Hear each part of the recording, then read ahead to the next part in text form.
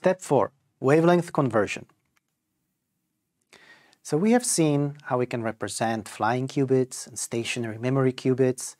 So it would appear that we've got all the basic ingredients in order to actually build a quantum network. But things aren't as easy as they seem. Every piece of quantum hardware operates at different wavelengths optimally. For example, memories, they emit light of a particular wavelength only. Also, they require specific laser frequencies in order to be manipulated, to be encoded, or to transfer photons into the fibers. The fibers themselves attenuate different wavelengths with different rates. Detectors also have their peak efficiency within a small wavelength interval. This really complicates things, because we would like all of the components to work reliably and efficiently. So let's see if we can change the wavelength of the photons that we are using for communication between the different components of the network. And in order to see how it works, we're going to have to look at something known as polarization of a dielectric material. Now, this polarization is different from what we saw in the previous steps, where we talked about polarization of electromagnetic waves or polarization of photons. Here, polarization refers to the charge distribution in the dielectric material. And it is given by this formula over here.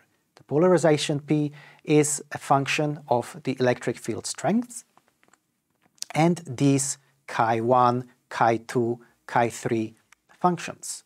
They are called susceptibility of order 1, of order 2, of order 3. And it tells us how strong a particular process is. For example, chi1 characterizes the strength of the linear process. So how strongly the polarization responds to the first order of the electric field strength. The higher orders, the nonlinear orders, for example like chi2, represent how strongly the polarization changes with respect to the square of the electric field strength.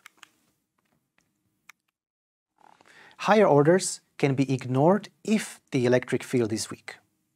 But since we are using lasers, and the lasers are capable of producing very intense, strong electric fields, we have to take them into account as well. And in fact, it's these nonlinear processes that will allow us to achieve wavelength conversion. So let's compute the polarization and look at the second order. Imagine that we have two coherent input fields. One has amplitude E1 and frequency omega 1, while the other one has amplitude E2 and it's oscillating at frequency omega 2. If we square the resultant field, then we obtain the contribution to the second order of the polarization. And here we see that we have 4 frequency components. We've got 2 components which are just a double of the input frequencies, and then we've got these other components oscillating at the difference of the frequencies, omega 1 minus omega 2, as well as the sum of the frequencies, omega 1 plus omega 2. And it's these last two that we are mostly interested in. We will use this fact that these components are present in the output field in order to achieve wavelength conversion. So the general picture of wavelength conversion is the following. We have some piece of dielectric material, and usually we call it a chi2 crystal. We have 2 input fields at frequencies omega 1, omega 2, and we have an output field at the new frequency omega 3. Now let's look at the types of wavelength conversion that are mostly used. We can have some frequency generation, or SFG. This is when the input fields omega 1 and omega 2, their frequencies just add up and to produce omega 3. We can also have difference frequency generation, or DFG, and this is when omega 1 and omega 2 produce a new field at frequency omega 3, which is equal to the difference between omega 1 and omega 2. A particular type of some frequency generation, when omega 1 and omega 2 are the same, is known as second harmonic generation, or SHG. It looks like we are done with wavelength conversion, but this is not quite the case yet. And that's because these nonlinear processes are very inefficient. And this is due to the dispersion of the propagating beams. As the beams are propagating through the dielectric material, through the Ki2 crystal, the beams drift apart and they lose stable phase relationship.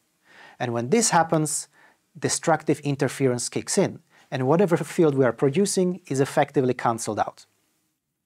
So somehow we have to ensure that the two propagating beams maintain a stable relationship.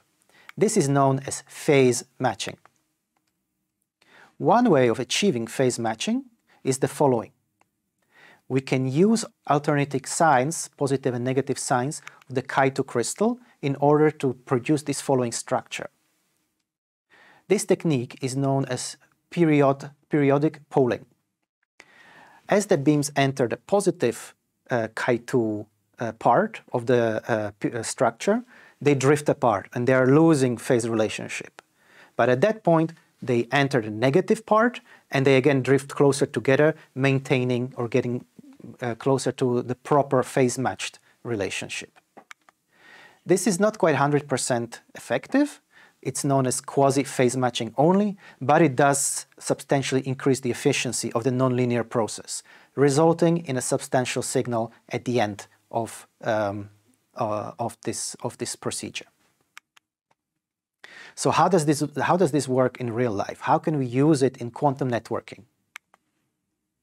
Imagine that we have an entangled pair of qubits, where one of these qubits could be a memory qubit, a stationary qubit, and this other one is a flying qubit, so it's a photon. But we would like to interface it with a piece of hardware that doesn't really operate at this frequency omega-1. So what we can do is we can mix this photon at frequency omega-1 with some other beam at frequency omega-2. We can pass it through PPLN, a periodically poled lithium niobate material. That will result in a signal at a different wavelength with different frequency, omega-3, represented by this orange line and this orange photon. The crucial part here is that we are not only changing the frequency of the photon, we're doing it while maintaining the entanglement between the new photon and the quantum memory. And now this new photon at frequency omega-3 can be more easily interfaced with whatever piece of hardware we need. And this is the essence of wavelength conversion.